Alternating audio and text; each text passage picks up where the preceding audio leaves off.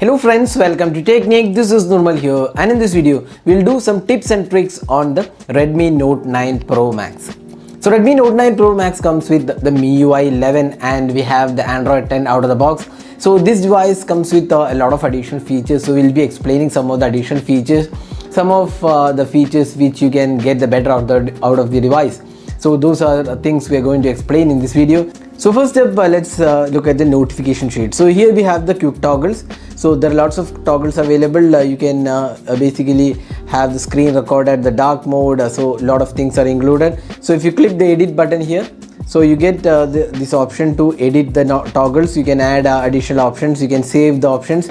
Once you're saved, you can click yes. So these are the options. You can save or rearrange these toggles. So that's something which is quite useful. Now if you just swipe here, you get these settings. Now in the settings there are some additional options. One is the screen layout. We'll just come a bit closer. So the default you can set the default screen because there are multiple home screens available. You can set the default home screen. There is some transition effects, so switching between different home screen, there are some options. Then home screen layout. So right now it's 4:6, that means 4 icons, then 6 rows. So that's the option. You can go with the 5:6 option as well. So that's another useful option. Then you can lock the home screen layout if you don't want apps to move from while working with it. You can just lock the screen layout. Then if you go to the more, we have again the option to show the memory status. This is useful when you're doing the multitasking. You can see here this will show the memory status here. So we'll just show you that once again. So we'll just show you again. So now if I select here, you can see that the memory status is shown here. 3.7 GB out of the 6 GB is available. So that's another useful option. So once you're done, you can click here. Now next let's go to the gallery. Now here another useful option is that you can set a video wallpaper. Say for example, I've just got this video. Now you can see here set as video wallpaper. So if you want a video as your wallpaper, this option is quite useful. But remember, video wallpaper will take up more memory. So if you're okay with that, then you can set this as wallpaper. That's another useful feature available in MIUI 11. Now next let's go to the settings. So here there are lots of options to choose and we'll just go to options one by one. So first up, let's go to the connection and sharing. So here we have the Me Share option. So if you want to share some files with other smartphones, say for example if you want to share with other Redmi phones, Oppo, Vivo or Realme phones, you can use this Me Share. Me Share is very fast application which allows you to transfer files pretty fast. So that's one feature. If you want to share files pretty fast, then Me Share is one really useful option. Next, let's go to the display settings. So here we have the reading mode, which is self-explanatory. We are not going into the reading mode. We have the color scheme. So you can go with either saturated colors or you can go with the auto colors. So saturated colors, as the name indicates, it will be like vivid colors. Enhanced colors, you can also go with the standard colors. So you can see that the difference here. You can also select the color tone, warmer color tone or cooler tone or the default tones. So those can be selected in the display settings. Now as I said before in our previous videos, there is dark mode available. So you can just turn on the dark mode. So there you go, that's the dark mode. If you want to schedule the dark mode, that option is also included here. Now notch. So this device has a small notch. It's a punch hole camera in fact. So it's the notch. Now if you want to hide the notch, you can go here. There are a few options to hide the notch. One is the regular notch.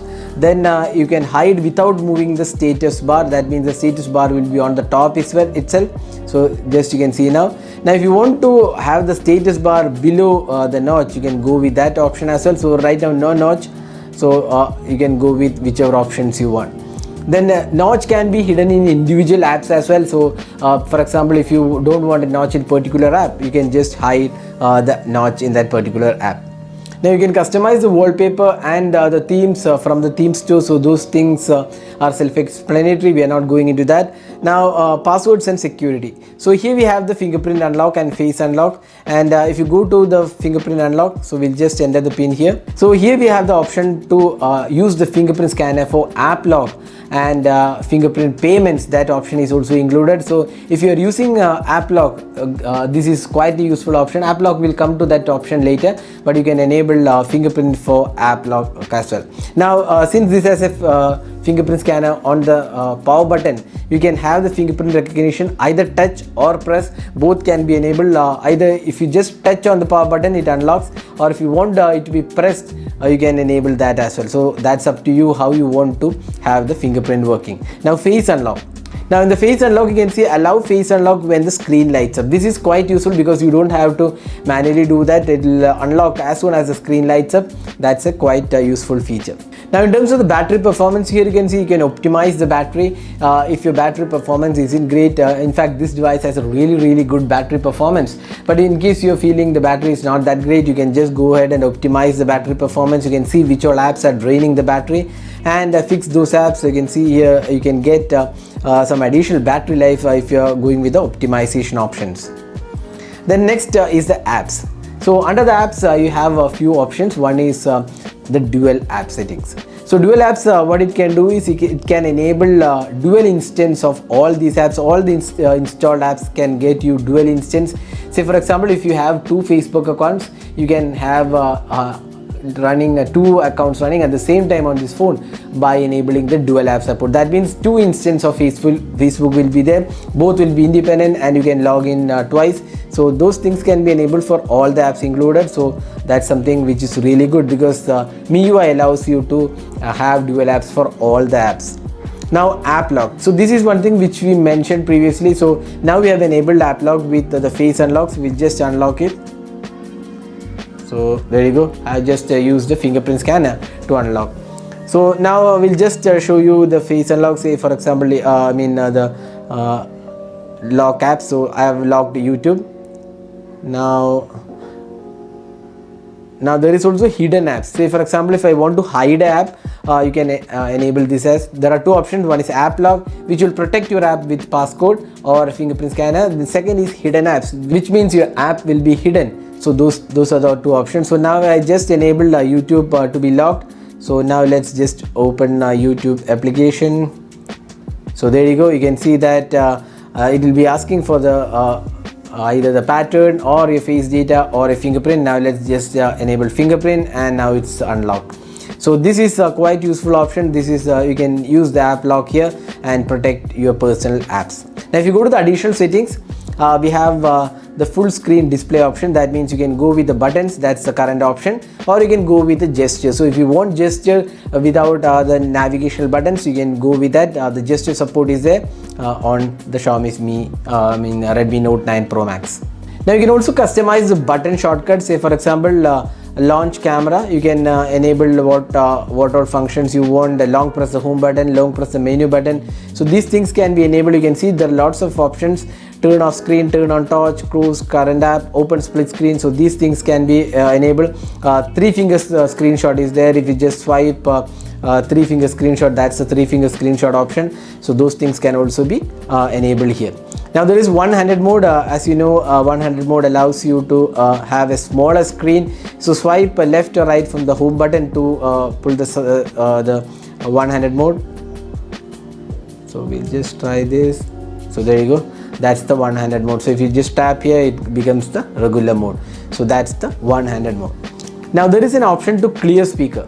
So what happens is over a period of time, the speaker at the bottom collects dirt and dust. So what this does is clear speaker option will play a sound for 30 seconds, which actually clears the speaker from dust and other options. So this you can enable it. Once you enable, you get a sound and it plays for 30 seconds, which actually clears the speaker.